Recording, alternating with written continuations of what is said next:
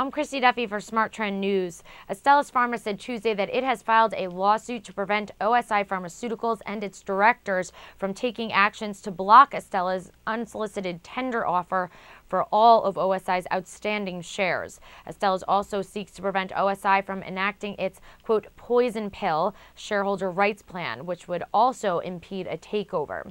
The tender offer of $52 per share in cash commenced early today.